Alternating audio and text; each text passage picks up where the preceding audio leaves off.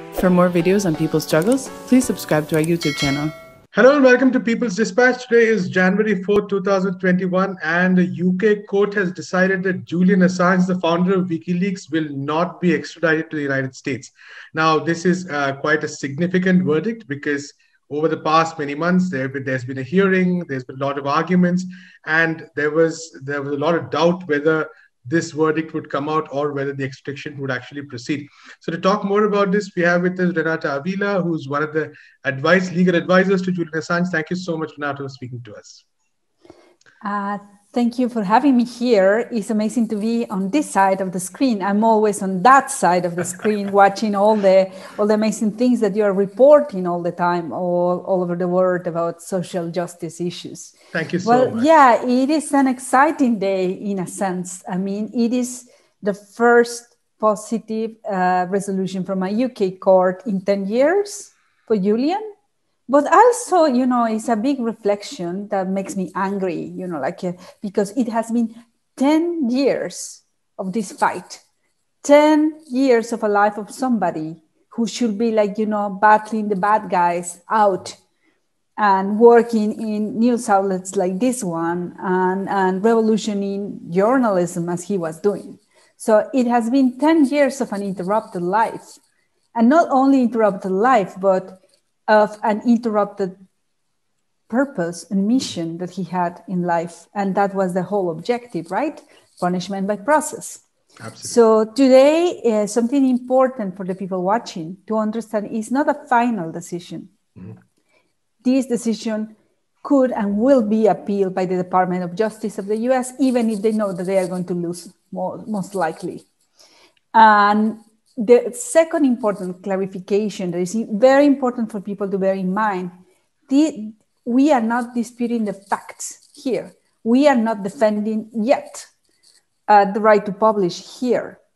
The only question that was in the hands of the UK is whether a person charged by the crimes that he has been charged, which is basically to publish and to protect journalist sources, should be extradited to the US or should be protected because of political reasons. And all the arguments submitted by the defense explaining to the court that what he's doing is the best form of journalism, that what he's doing is in the public interest, that he didn't harm anybody, that it was all done legally. All of this today was dismissed. So even if I'm happy because, the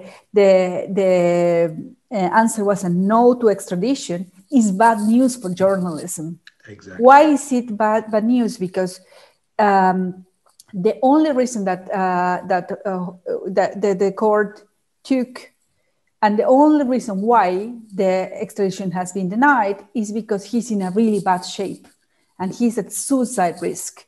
And the conditions of prisons, as we all know, in the US do not meet the standards that will not guarantee that he will not kill himself. So it is a very sad, in a way, judgment. I mean, it was just a humanitarian reason to keep him alive and save his life, basically. But we lost somehow. We lost all the journalistic arguments. And that only consolidates this news imperialism that the US wants for all over us. Why? Because the publications were not published from the US, right, were not published by a US citizen. It was completely outside US publications about matters that matter to the rest of the world. And that's what is being persecuted and prosecuted here. So in a way, it is a good day for human rights, a bad day for journalism somehow.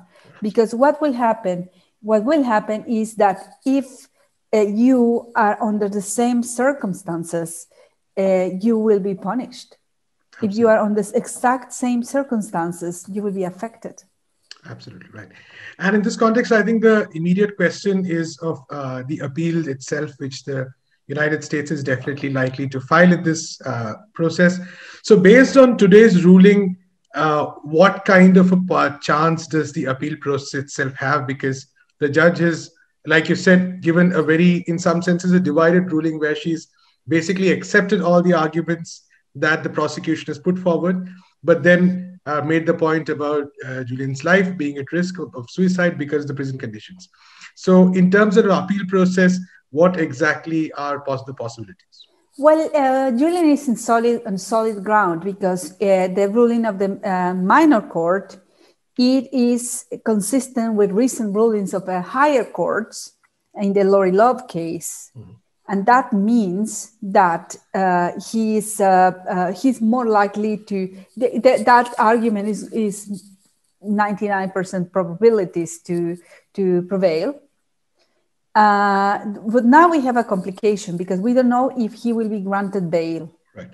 We think that is the only just thing. I mean, he has been like in these conditions for so long. There's COVID pandemic.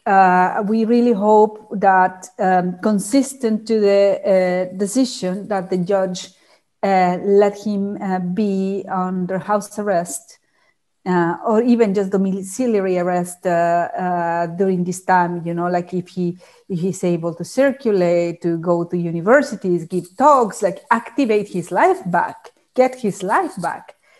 Even these minimum things, going to the beach and playing with his children in the park, these minimum things that he could enjoy again.